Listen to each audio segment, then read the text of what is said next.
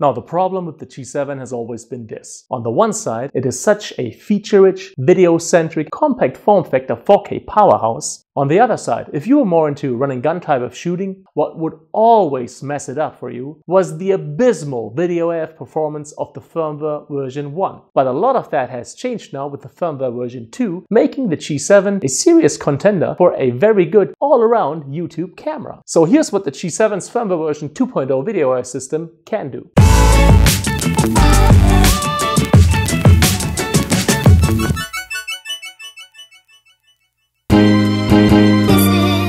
Now, before we dive into the specifics of the video AF system's capabilities and settings, on a broader note, let me tell you this. If you're shooting 4K, video AF is noticeably slower, but virtually silent and doesn't even get picked up by the internal mic.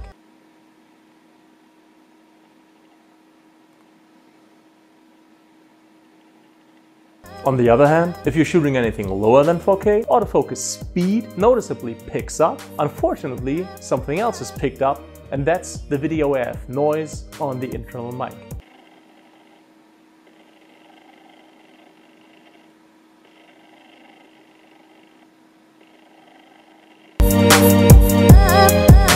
Okay.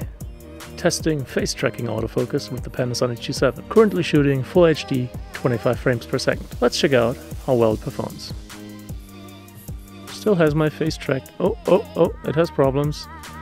And seems like I'm lost, being all the way back here. I'll return. And it should focus on my face again, from what I'm seeing right here. Let's see how fast it can pull focus. Looks pretty good to me, but let's see what happens if I turn around.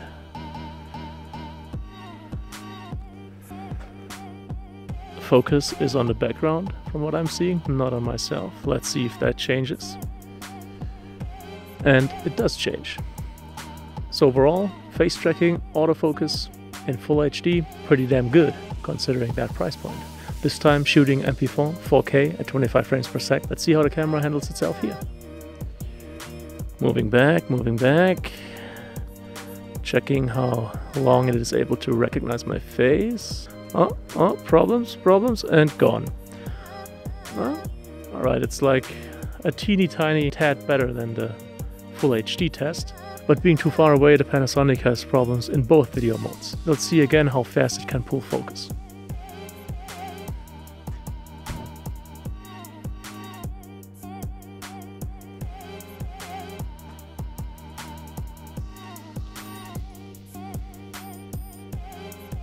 Yeah, did a good job.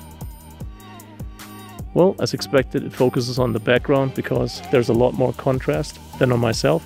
But if I turn around, it picks up on my face and focuses. Still, I feel like at 4K, the camera does have more problems focusing on my face. And of course, as expected, it is slower in focusing than in the Full HD video mode. I even did some testing on a bright sunny day just to check how good face tracking works when it's under stellar lighting conditions, and it works really well. Even under difficult lighting circumstances, it struggled, it kept fighting, and in the end, prevailed.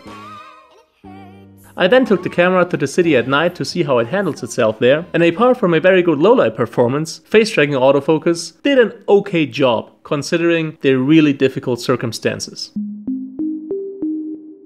Testing tracking autofocus on the Panasonic G7. All you gotta do is select tracking autofocus from the menu, and you're gonna see a shape appear on your screen. Quickly half press the shutter button to start tracking. As you can see, it's now tracking my face. So let's see how well the Panasonic G7 performs at 4K using tracking autofocus. In semi-good lighting conditions, there's not a lot of light out here.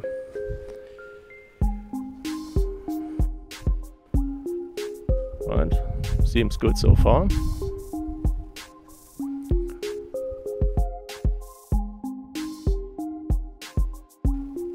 Well, it's an alright result. Okay, it still is tracking my face, my right eye that is. It's not the best result we could have hoped for, but an okay result.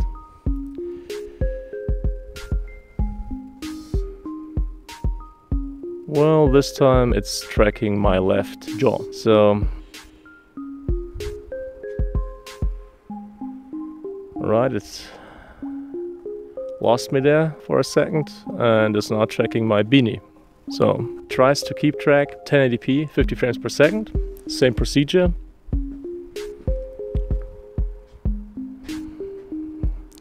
Although I'm judging by a pretty small screen, it looks faster than when shooting 4K, for sure. And it seems to do a better job of tracking the face.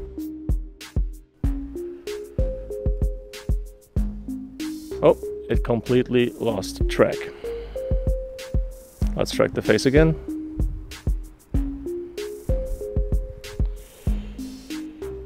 Okay, it's still tracking my face, but only part of it. At both video modes, 4K and lower resolutions, the G7 has a problem with retracking a subject. So the rule of thumb here is, with both video modes, keep what you want to track pointed at the camera. Should you follow this rule of thumb, the G7 can do very decent tracking, even in semi-good lighting conditions, because there's not a lot of light out here. So overall, I'd say tracking performance is alright, considering its price point of around 500 to 600 US.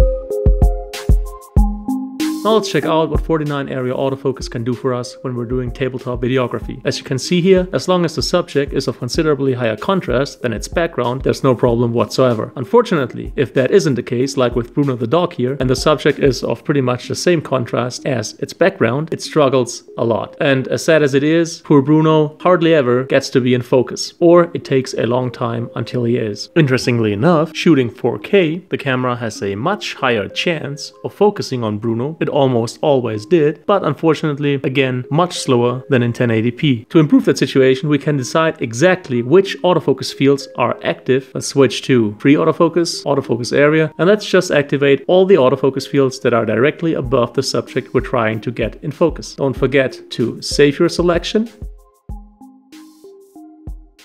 In this case, I'll save it to custom one, and set your selection. Now let's try it again. With the low contrast background, it's the same. Let's check out Bruno.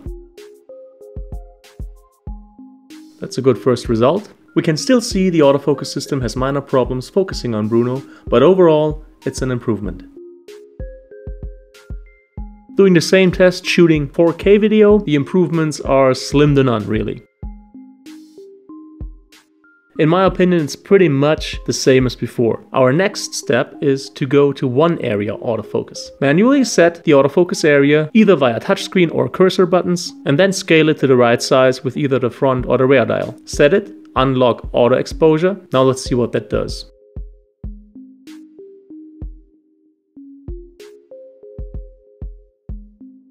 Pretty good results in Full HD 50 frames per second right here. It's fast, it's responsive. I'd say it's a definite improvement compared to the previous tests. Now testing one area autofocus in 4K resolution again gives us very good results, but slow autofocus performance. Now the last step we can take here is going from a complete autofocus to, say, a semi-autofocus. And we do that by turning shutter autofocus to on. This allows us to enforce focus when we half press the shutter. Combined with one area autofocus, this pretty much gives us the ability to hit focus as quickly as possible and pretty much all the time. As you can see right here, we nail focus every time. The only downside to this obviously is it's not a complete autofocus anymore. It's a semi-manual, semi-auto focus. And there's another downside. Forget about smooth focus pulling. It's the exact opposite, but it's quick and dead on. So I hope you got a good idea of what the video AF system of the Panasonic G7 can do, what it struggles with, and whether to get this camera might be a consideration for you. I myself was caught completely off guard by this firmware version 2.0. I didn't have this camera on my radar at all. So I put this little Panasonic 12 to 32mm pancake lens on the body, start checking out video mode, and I'm like, wait a second, isn't that the camera that used to drive me nuts? Isn't that the one that used to raise frustration levels to new all-time highs? Because of drifting focus for no apparent reason mid-shot, winning everything? Yeah, that's the one, but they sure must have done something to it. And I tried to find out and pinpoint what exactly it is they did, and I couldn't. I checked firmware history, but the only thing I could come up with was this post-focus feature, which is actually for photography, not for videography. Whatever it is that they did, it sure improved video AF performance. That's just a fact I stand by, because I used the old version and I used this version, and this one's a lot better. Now you're gonna run into some glitches here and there. That's a fact as well. It's just a contrast detect system that's not as good for videography as a decent face detect system is, but still that camera's got a lot of good stuff going for it. And I'm reviewing this camera now because I'm actually considering making this camera my new all-purpose go-to YouTube vlogging family videography camera, because it actually has everything now that I want in a camera. A decent video AF. It's not a great one, it's a good one, an okay one. It has a tilt-swivel screen. You can hook up external audio. It's a small form factor, doesn't overheat. You can remote control it. It's a great price point, period. And it has stellar image quality and great usability. So there's not really much you can put this camera down for, in my opinion. So if you're as surprised as me and you like the video, please make sure to leave a thumbs up. It'd be greatly appreciated. Any kind of comment or feedback is welcome, and I'll try to answer as quickly as possible. In any case, thank you so much for your time. Thank you so much for your nice comments and your interest in the channel. It really keeps me going. Thank you so much for that. And hopefully, see you in another video.